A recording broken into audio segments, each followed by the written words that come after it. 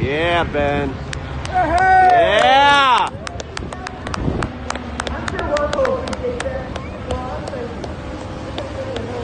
That was awesome. God, that thing's quiet. Yeah. YouTube, how's it going? I'm back. Just got back from Oshkosh actually, just 2 days ago, and I met a lot of you guys there. It was really fun.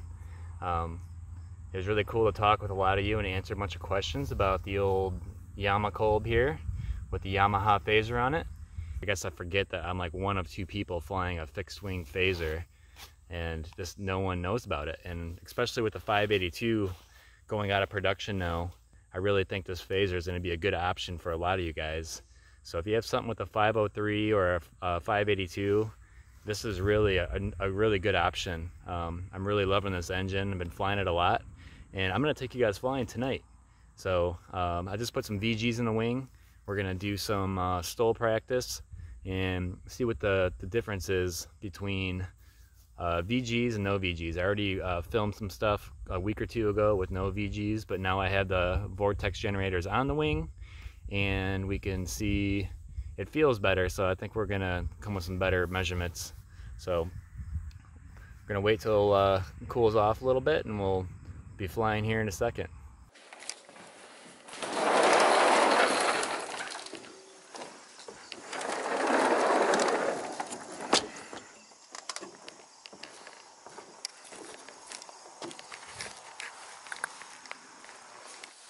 You're fine.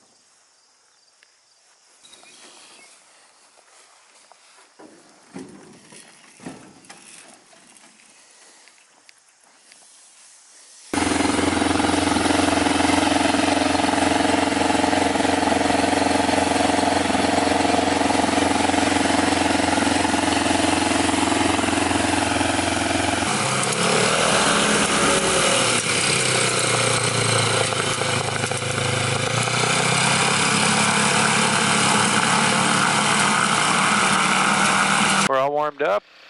I got Dan, my brother, taking some ground shots for me out of the yard. I'm going to do a couple pattern flights here and a couple takeoff and landings, and he's going to get some footage for you guys. And then I'm going to go head over to the airport where I have some cones that I can measure my landings. Do some Stol practice.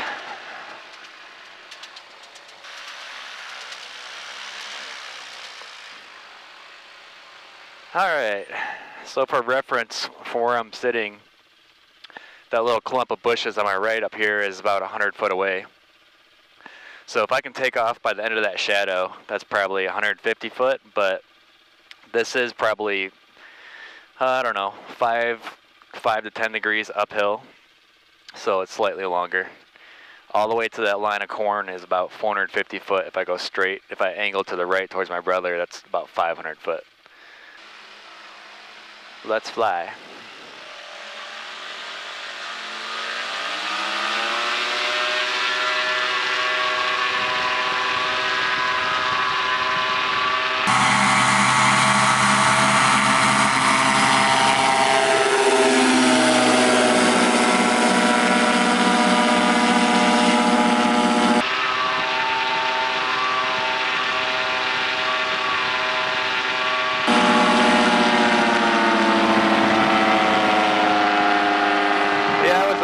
Shadow, so I would guess that was under 150 foot,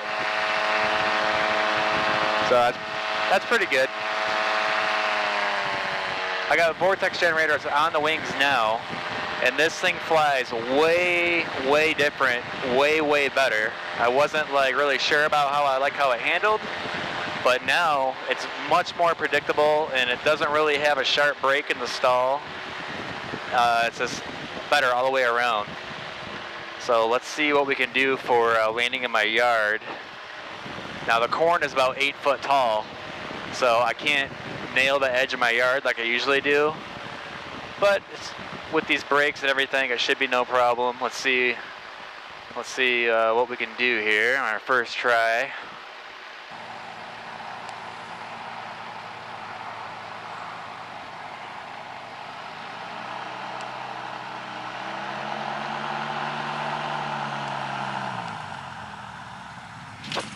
Whoa, that was a good bounce.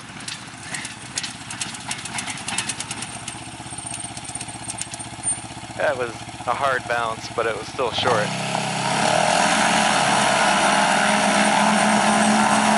Try that again.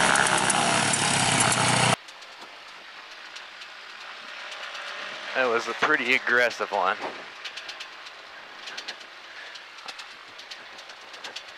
So when you bounce, you can't brake because your wheels are off the ground. So we don't want to bounce.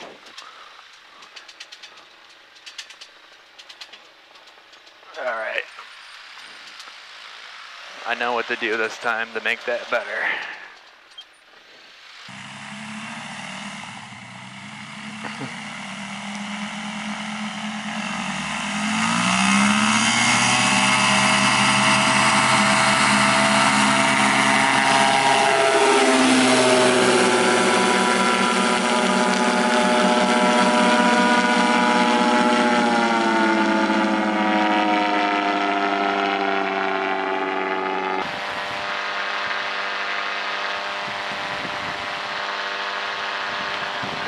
Hope the audio is working okay for you guys. This windshield seems to block the wind pretty good. Sounds okay in my side tone in the headset, but I never really know until I go to edit some footage together.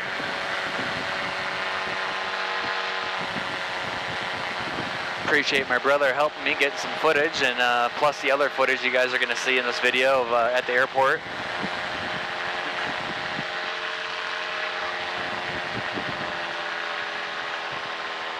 So this thing is so much more predictable with the VGs, as I did a real hard bounce on the first landing, of course, after I say stuff like that, but it was the first landing in the night. Let's hopefully this one's better.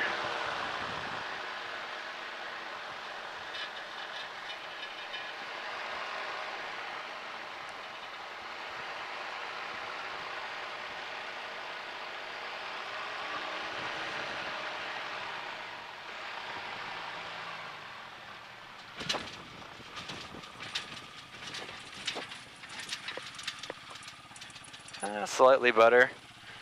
It's difficult with that 8 foot tall corn and trying to nail as short as I can, get the wheels down as fast, but I mean, I still have at least 200 to 250 foot left in my yard. I'm like right in the middle. So considering that I can't touch down at the edge of my yard, I would say, well, maybe in the other angle I'll be able to tell where I touched down, but I bet you that was under 150 foot. So we'll do one more, and then we'll head over to the airport.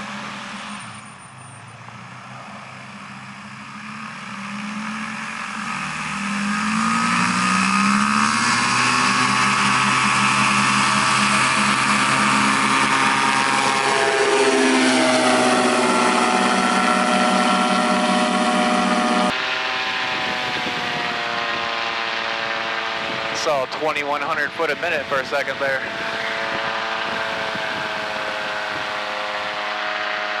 Very smooth air, nice night to fly.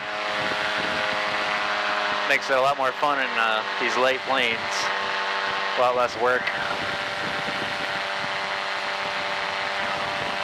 All right, third time's a charm, right?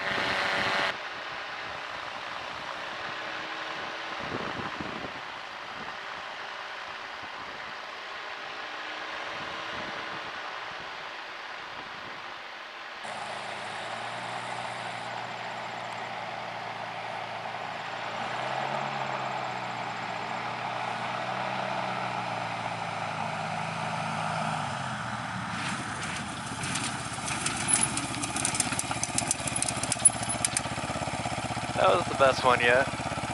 It's just difficult with that corn and the bumps in my yard, so not bad.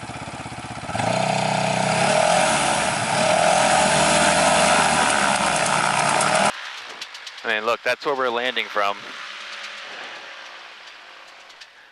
And I'm taking off from the edge before that shadow, and then I'm landing over that 9-foot tall corn and stopping by here. I'm probably not touching down until about halfway, so we might be landing in 100 foot. It's pretty good for the not a whole lot of flying time I have in this thing with this engine and the VGs and everything. I'm pretty happy with that.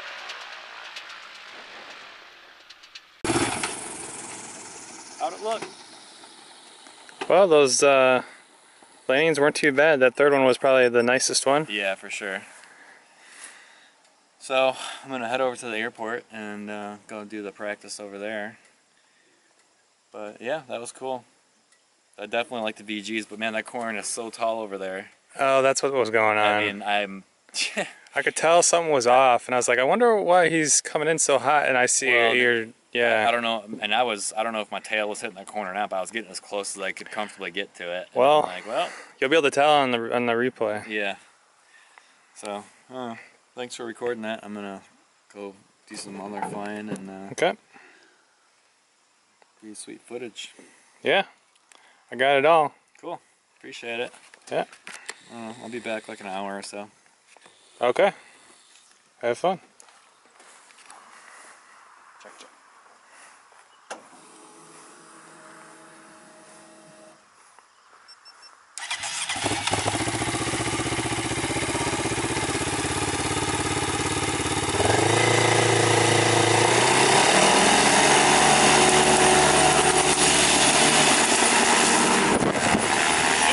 Jeez.